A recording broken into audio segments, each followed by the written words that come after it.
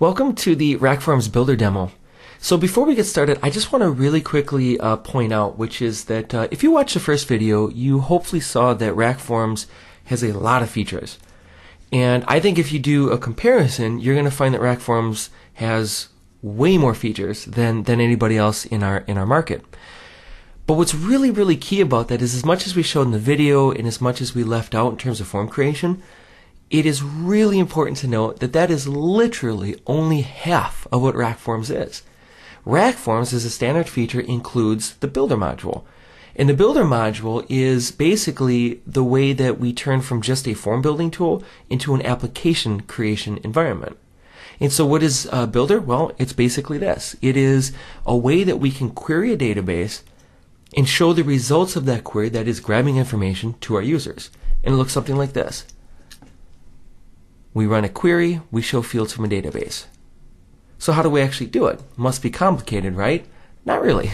Hopefully, as you'll see, it's pretty simple, but it's also powerful. So the way we do something like this is we create a builder page type. And again, if you watch the first video, we added form and confirmation pages. Here it's just a different page type. And then to that page, we add what's called the repeater module. The repeater module then is essentially a template-based system for saying, here's what fields I want to show from a database query. In this case, the database query is select all from FB demo. This table then has a bunch of fields in there, and at this point we're showing the ID, the name, and the age field. And therefore, when we build this form, that's what we show, ID, name, and age. However, it's really simple to change what we show. So let's say we instead want to show ID, name, and email. All I have to do is delete this token right here, go to our token chooser, and instead say, actually, I want you to show email right there. Notice now without any coding, we've changed ID, name, and now showing email.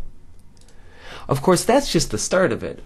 Because this is a template system, we can do lots of really cool things. We create search forms, delete forms, etc. We can also create update forms. So what I'm going to do in this case is I'm actually going to take this simple template that we have here and delete its HTML and essentially start over. And we'll just show you how we build this from scratch.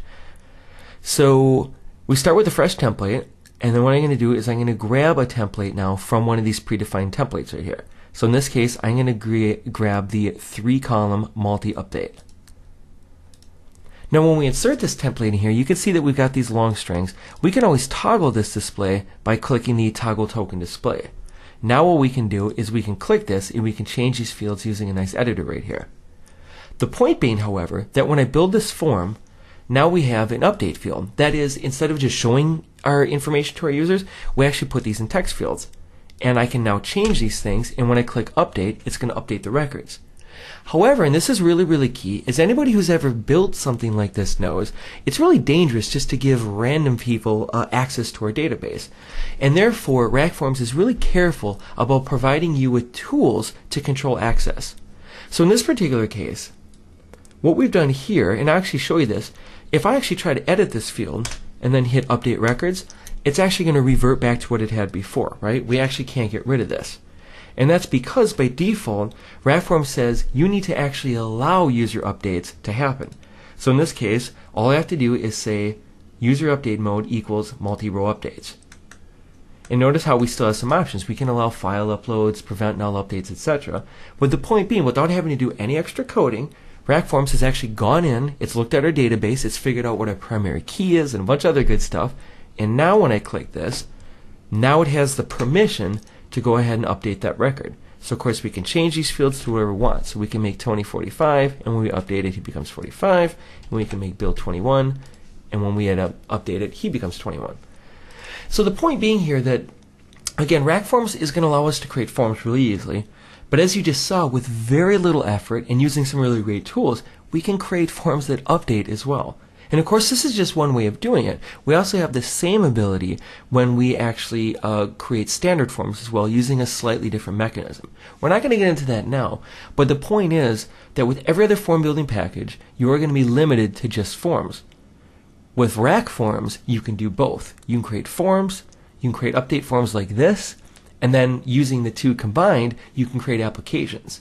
Now that's what we're actually going to take a look at in the next video, and so if you're interested in this type of work right here, hopefully you'll join us for that next video as well.